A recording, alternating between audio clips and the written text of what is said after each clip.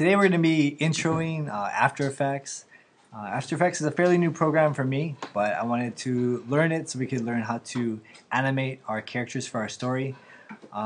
Today's lesson we're going to take a panda bear and make him grab an accessory that he is wearing, and also the sun is going to rise and then turn blue. First, let's give us a brief background on the setup of After Effects. First of all, on the left side, this is where all your files are. For example, in iMovie, you know this is called a what?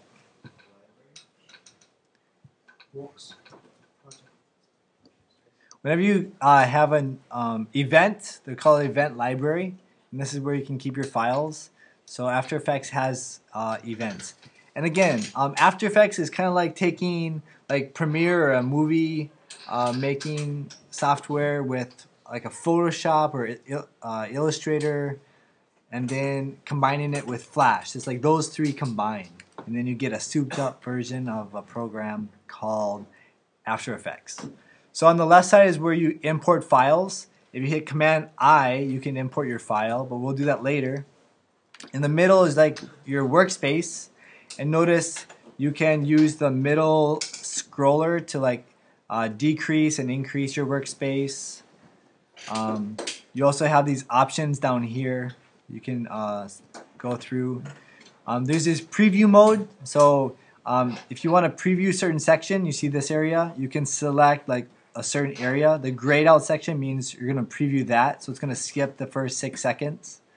And so if you want to preview it, you just hit play. If you don't have this preview button, just go to Window Preview or Command 3. Here's your information if you want to know the colors that are happening. And here's your special effects if you want to do like some motion effects or blending. On the bottom left is kind of like, remember in Photoshop or Illustrator you have your layers section? This is kind of like what that is in After Effects. It has a lot of information and layers. So we import the file with a bunch of layers, and we choose the layers we want, and we drag them down into our what it's called is called composition. Now you can have many compositions. If you want a new composition, Command N is new composition, and then we can call this like background 2. And then notice here's a new tab for our composition. So when you make a story for your project, you'll be having many compositions, but one After Effects file. Okay? So it'll be very manageable. And yeah. Oh, you remember this arrow? It's the V, the selection tool. You can also have the hand tool and other tools that I'll be getting into later. But those are the basics. And of course, this is your timeline of the movie that you're watching when you have effects. Okay, so this is what we're going to be doing today, is making an effect. Now first of all, we're going to go into Illustrator.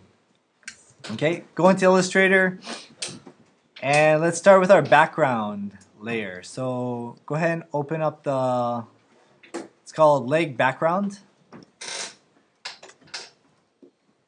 It should look like this. And if you don't have the file, just go to mouseflip.com, courses, computer applications, After Effects, basic tutorial, hit download the file right there. So first of all, you can ignore this stuff. Whatever is outside of this black area will be ignored. Okay. Now in After Effects, in order to make something move, it has to be in its own layer. Because how does After Effects know to move a certain thing? If you try to move this whole background, it'll move the whole background and not the sun. So what we need to do is cut the sun out and make it a new layer. So right now it's in the background layer. So what we're going to do is hit Command X, and that cuts it out. And then you're going to hit New Layer, and we're going to call this layer Sun. Now it's very important that you take the time and name all your layers, because as you know in After Effects you'll have a long list of layers and you won't know what they are except by the name. So now Command V pastes it, but that's no good. That's not the right spot. what we need to hit is Command F, F as in frog, and it will paste it exactly in the same location.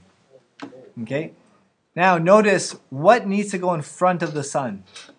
Yeah, the mountain. So let's go ahead, Command X, cut those out, make a new layer, call those mountains. Command V, or sorry, Command F to paste that in. Move the mountains in front of the sun, and there we go. So now we have our background. Go ahead and hit Shift O. Shift O is crop. And just go ahead and place a box around your, a square around the print area. This is how you crop. And then we're going to go File, Save As. And we're going to call this leg background. We'll call this layers, because they're in layers now.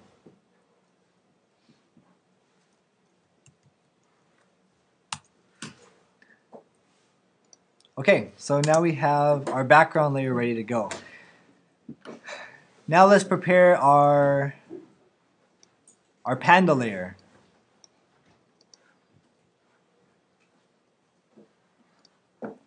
Okay, so you should also have a panda layer, and you should have added an accessory for him. Make sure that the accessory, whether it's a hat or a bow tie, that his arm will be able to grab it. Okay, so this crown he'll be able to grab, or like a bow tie he would be able to grab. Make sure the crown is a new layer. And so notice all these layers that I made for the character. This is what you're going to have to do, is make, I mean it is tedious, but it will show later on that it's very valuable. Go ahead and for layer 1, call this body, because you should never just leave a layer that's unnamed. So call that body. And there we go. So notice it's in landscape mode. Portrait would be a better way to do this. So go to File, Document Setup, and go to Portrait View. Now this doesn't have to be like video 720 by 480 because it's only a character. We're going to be putting in this character into our video. If it was a background, then yes, it would need to be those dimensions. But since it's not, it's okay. So, okay, so go ahead and go to File, Save As. We're going to call this Panda Layers.